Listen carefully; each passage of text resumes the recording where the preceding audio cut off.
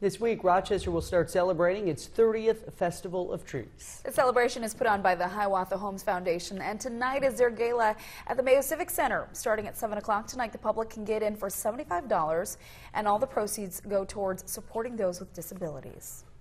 We have people that are supported with disabilities 24/7, people that we love, our friends, our family, and by coming down to the Festival of Trees, you're supporting that. You're supporting accessible vans, medical needs, technology, all the things that make everybody's world better.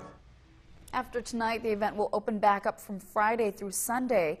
The cost is $15 at the door over the weekend. Each day will have different things planned, including an 80s dance party Saturday night in celebration of their 30th year.